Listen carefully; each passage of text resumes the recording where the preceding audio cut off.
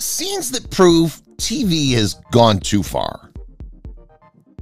Reality television series are notorious for breaking all ratings and viewership records. The more adventurous one program becomes, the more difficult it is for all subsequent shows to fill the void left by the predecessor.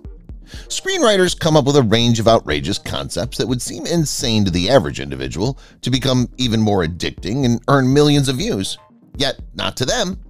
And to think people really watch these programs. Here's some reality programs that have gone too far in terms of ratings. Tour. When it comes to props, Japanese performances have always been among the strangest. This one, Tour, is no exception. And in addition to the typical facts, you get to witness individuals mummified.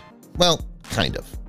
When a person doesn't properly answer a question, he or she is wrapped in white fabric. Strange can't even begin to describe it. Solitary.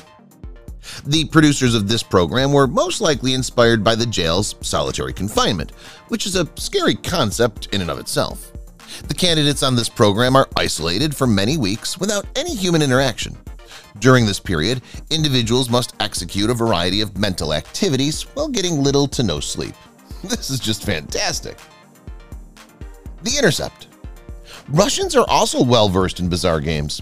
Contestants in The Intercept are positioned on the wrong side of the law. The participants are deemed hijackers since they drive a stolen automobile. If they can avoid the police for more than 30 minutes, the automobile's theirs. Baggage. This is one of those shows that will convince you that mankind is doomed. It's an online dating reality show that airs all of its members' dirty laundry. Each of them must reveal 3 embarrassing truths about themselves before deciding if they can cope with all this material and really date one another. Among the secrets are, I feed my pet with a spoon at a restaurant, and I weep every day. Candy or not candy? It's difficult to see a program such as this one being broadcast in the United States or any other nation other than Japan. The participants are placed in a very bizarre setting and tasked with determining whether or not the items that are around them are made of chocolate. In order to succeed in this task, the contestants must determine whether or not the items around them are made of chocolate. Students are required to sample a wide variety of items, some of which may even include shoes and toilet seats.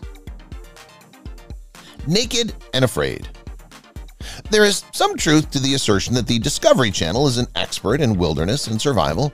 The new program Naked and Afraid has 2 contestants, one male, one female, who are dropped onto an uninhabited island and told to make it through the ordeal without any supplies of food, clothing, or water. Hoarders.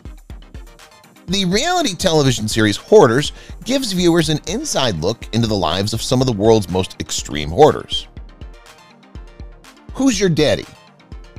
This program is only given 1 episode before it was pulled off the air by Fox because the network felt it was inappropriate and humiliating.